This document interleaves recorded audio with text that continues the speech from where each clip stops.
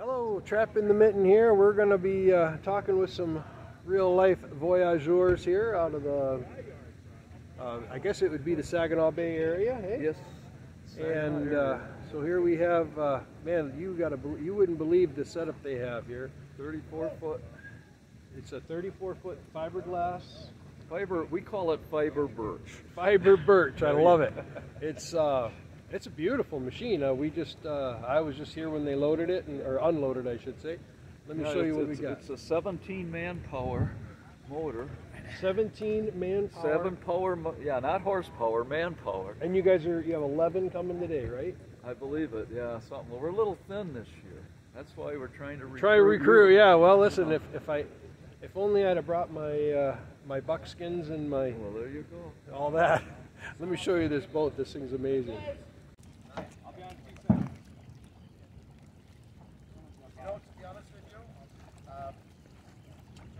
It's quite a setup.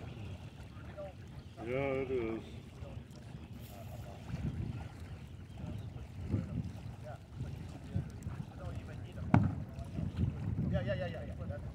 Well, I'm glad my buddy's late. I would have never even seen you guys if he'd have been here on time. I missed the entertainment. This is great.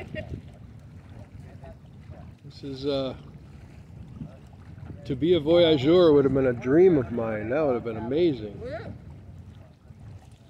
Hard life, but you know. It is. I mean, I was only dragged along at the last minute. But put no tents up. If you want to see the tents, they're at Osborne Campground. Yes.